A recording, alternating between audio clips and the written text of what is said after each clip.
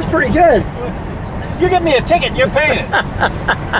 Sounds good. I don't go hot riding around.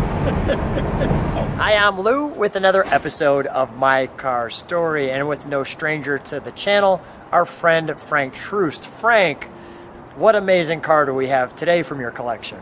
This is a 1960 Chrysler 300F. And this one, the color? Is Terra Cotta. Terra Cotta. And ladies and gentlemen, take a look at that. So Frank, you shared that you are a collector of colors, not just the car. Nope, I'm strictly a color buyer. If I don't like the color, I'm not going to have any interest in the car. My favorites are pastels. This isn't quite a pastel, but even so, I really like the color. How long have you had this one? I've had it about 10 years. Okay. Here you were pretty restricted in colors when they were new. They only made them in 4 colors. That was red, black, white, and terracotta. That is quite the trunk ornament. I think they call that the flight deck. The flight although deck. On the 300s they were standard, and on the 1960 Valiant they were standard. On most of the other Chrysler products, they were available at an extra charge. The boomerang taillights, probably one of the favorites of all hot rodders. And we'll take a moment and we'll show you what those look like in the night. And while we're back here, I thought I'd show you what the boomerang taillights look like at night. And now let me step back for just a moment. Come on back with me, Frank. I want to give you one more shot, if that was in front of you, and we'll take a look at the trunk and treats. So here's our trunk and treats on the Chrysler 300F. So you see the 60 Chrysler car of your life for the time of your life. The fishing, the postcard, your operating and maintenance guide, the car of your life for the time of your life,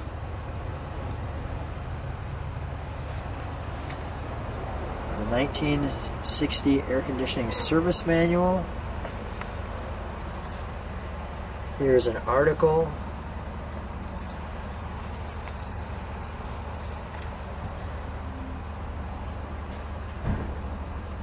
Spine tingler. Now that's an interesting shot.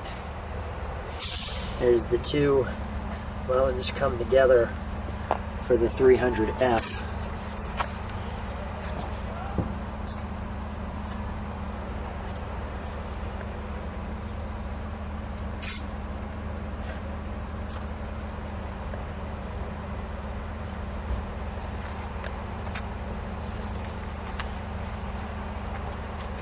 Red hot and rambunctious.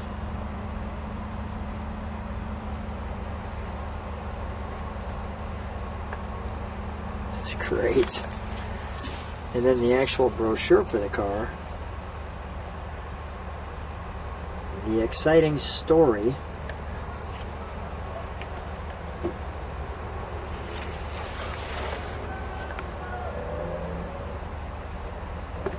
Of the 300F.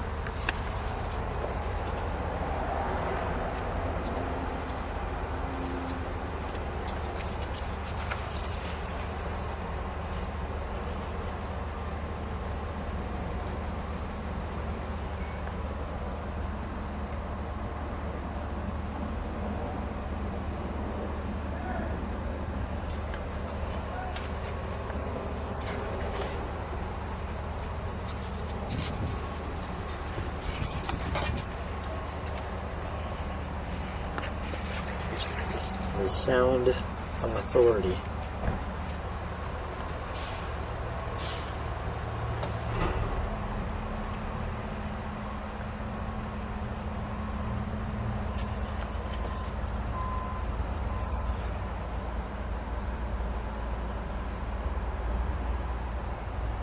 If you want to pause on those, you can. If you like the trunk or treats, We like to try to do that. That's a great shot of that engine. The cross ram.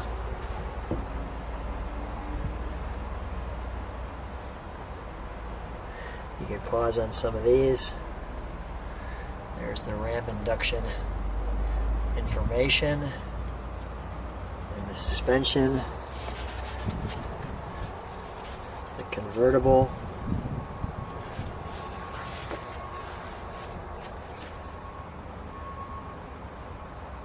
Dimensions.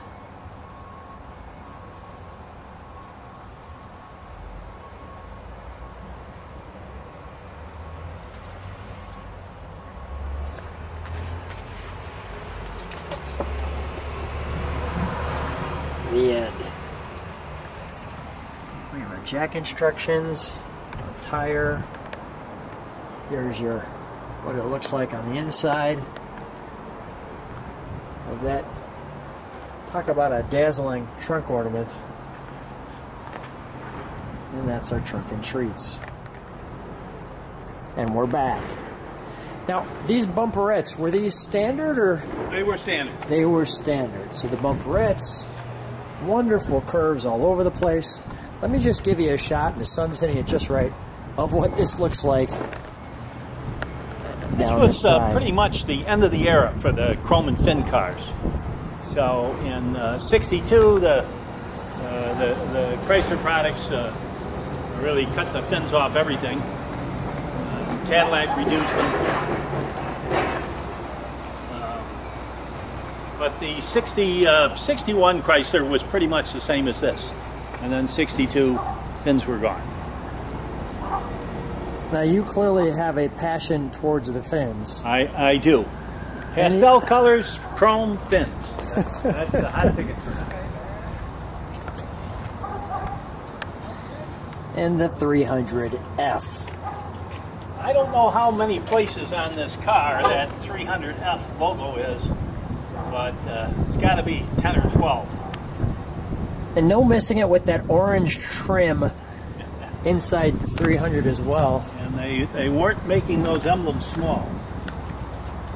And that's just a great mirror. Not that you can adjust that with your hand. Maybe you can, because you're about 6'3". Well, this one's got, you can adjust that on the inside of the car on the left side. Is that right? Okay. Yeah. Yeah, that was getting to be fairly common in the more expensive cars. They have a remote mirror. And I'm going to show the interior, and then we're going to actually turn it around to show you what it's going to look like in the front. So as I open the door, you're greeted by a 300 right in the door. No missing that. You've got what looks like almost leather here, and then the carpet. Let's take a look at the interior. Now, right off the bat, I see an optional power seat. Yeah, that might have been standard on the 300. The thing a little unique on the carpet, on the front, they had those traction mat. Yeah, that are, I think they were made of aluminum. And needless to say, those would get scuffed up pretty rapidly. Another big 300. I like how they made the... I mean, this is a massive car, and yet they gave it bench seats for everyone in the car. You mean, yeah, bucket seats. Bucket seats, Four bucket seats. I'm sorry, well, that was the personal seats. Luxury car concept. Yeah. Those cars would be basically 4 seats. Sometimes I get so excited, Frank, talking about the car, I don't even know what the heck I'm talking about. But that's why we have commenters on YouTube who will help me out, as well as yourself. Now, this has swivel seats, too. It does. So this does this. Correct. An interesting thing, when Chrysler came out with these swivel seats, and it could have been 59, it automatically swiveled out when you opened the door. And then when you went to close the door, it automatically swiveled back. Well, whatever the mechanism was, didn't last very long before it broke. And so then it was no longer automatic. You had to swivel the seat out manually. The push-button transmission. And your car has the optional air conditioning. Yes. That's actually, a lot of people call that a push-button transmission. It's really not. They're push-button controls for the transmission. It's the standard Chrysler torque flight, and they use push-button controls for it. Oh, from I think from 56 through about 64. I see no advantage to it, the push buttons, although they did nicely match the air conditioning controls on the right side of the steering wheel. So what do they call this dome? Do they call it the Astrodome? Astrodome. And you know what, let me... and I think that they came up with that before there was the other Astrodome. So let me do this. We're going to show it to you what it looks like because it glows in the dark. So I wanted to show you while I was in the interior what this looks like at night. So there's the brake light, and here's the rest of the Astrodome, as you can see right there. What that looks like at night. We'll take you back to the interior. And we're back. So you can see there's lots of stuff on this interior. This interior, Frank, is maybe one of the most glorious interiors. I mean, everything is really luxurious, great buttons. One thing that I will share with you on this that I realized is not only, but this goes in and out based on the high and the low. Do you see that? On the air conditioning. That's basically the blower speed. So that would be whether it was on heat or air conditioning. The speed for the blower is controlled by that lever. You pull it in or out. Okay. Well, we're going to take, we've got the day-night mirror, as you can see right there, that switch, and the air conditioning. We're going to show you the roof line for just a second, or the... One thing I might mention about these interiors, a lot of Chrysler products use these kind of translucent plastic wheels. And when they were new, they were clear. But if you see one today, if it's clear, it's not an original wheel, because they all yellowed just like that one. Just like that one. Yeah. All right, let's turn this one around, shall we? So we've turned it around so you can see the 300 grill. And this right away tells you it's the 300F. Like the gold scripting, and this also shows on the Terra Cotta, it's got a metal flake to it, and that really looks good. So you got the dual mirrors combining with the faux hood scoop on it, headlights, turn signal, and big wide open grille. Let's open the hood, shall we? Okay.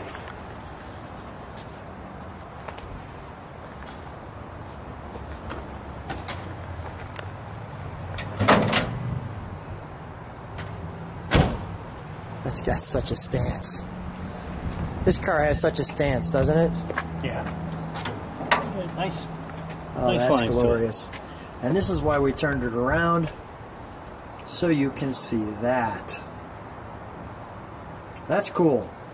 Well, when people see this engine at car shows, they think it's somehow customized or been hot rodded or something.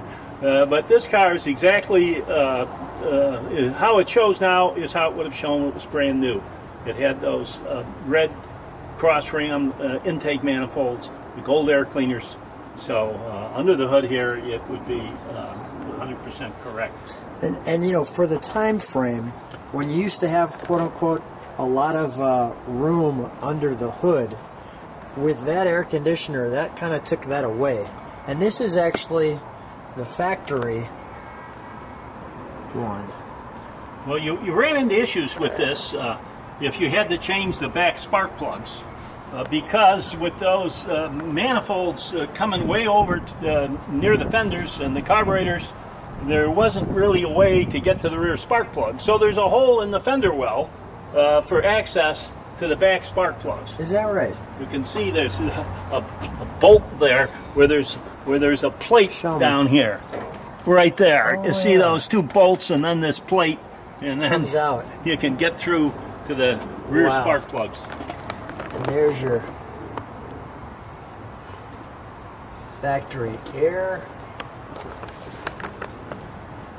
Probably half of them had factory air conditioning. Well, it seems like most of them that I've seen, that's the first air conditioning that I've seen on them, so it's pretty cool. And you can see a little bit better here, you can see the air conditioning right out there. Yes, and if the car didn't come with air conditioning, it would be a problem if you wanted to put factory air unit in it, because you'd have to change the dashboard. Got it. And those vents on the dash were just on air-conditioned cars. Usually there's a fender plate. Is that in the door or something, or did I miss it? Well, we have the world's foremost expert in 300s nearby, and he would... We'll ask him. While we're waiting for him to do that, let's fire it up, shall we? Okay.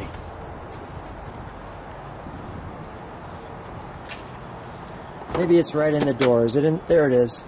It's right there.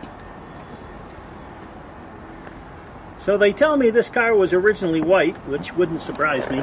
I find most cars that were originally white get painted some other color along the line. There we go. I say that because we've got, well, a white one right back there. Which, by the way, if you want to see that white one... That white one was not white originally. Is that right? Yeah. So the white one's not white originally, no. And this one was white, and now it's terracotta. That's great.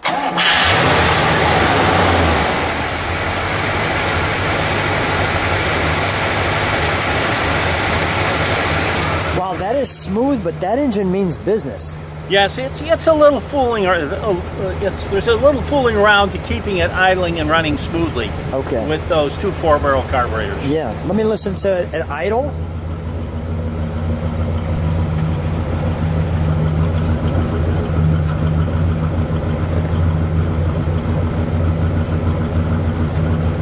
Go ahead, Frank. Give it a rev. Sounds powerful. Sounds like a luxury cruiser. And you can see the light coming through with the sun. Frank, let's take this one for a ride. Okay. So Frank and I are cruising in the 300F on a perfect day here in Illinois. Frank, you said something I find interesting. First of all, let me show you the tack. Might I add, that's the worst possible place for a tack, where you have to look down by your feet to see it, but cool nonetheless. But so this car, tell me a little bit of the story on how this car became yours. Well, I became enamored with these chrome and fin Chrysler cars about 20 years ago, and I was at a cruise night in one of the local towns, and I noticed this big white fin car, with obviously a Chrysler, and it had these louvers on the hood, and I didn't recall ever seeing anything like that before. So I'm standing around, and the owner came up to me, and I said to him, I said, did you put those louvers on the hood? He says, no, this car came that way. I said, boy, I don't remember seeing one like that. He says, well, it's a 300F. I said, yeah, okay. I was familiar with the 300 series, but in my opinion, the 57, 8, and 9 were nothing really special. And then I'm looking at his car with his great interior, 4-bucket seats. It's all leather, the swivel seats. It's a knockout dashboard, and I had to have one. So it's the only car in your collection that you looked for? That's correct. Everything else, I would just be somewhere and there'd be one of those cars, or I'd mention it to somebody, maybe a body shop owner or something.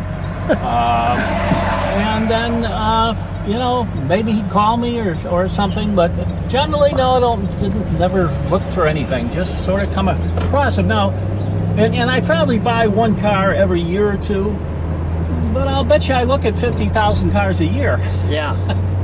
I'm really picky. A lot has to do with color. That's very important to me. I generally like the pastel colors. This isn't quite a pastel, but even still, I think it's a great color. I kind of fell in love with it right away. And what a great cruiser, right? I mean, yes, this thing is just powerful and cruising. You can hear it. Yes, it is. As a matter of fact, they had a separate little brochure that went with this when you bought it, warning you that this is not going to ride as soft as Chryslers normally do, and it's not going to be as quiet as most Chryslers, because it's more of a low restrictive exhaust system. So they were preparing you, you know, just the way we like it. But you know, it was I think they called them the banker's hot rod. So you'd had to be fairly well-to-do to buy it. They were expensive, and they never sold a lot. I think in '60 they sold maybe 1,000 coupes or maybe 350 convertibles. Frank, always a treat getting together with you. Thanks so much for sharing your incredible collection, and thanks for sharing the car that, well, you actually had to go and look for. Yes, that's right. Thanks so much for being on the channel.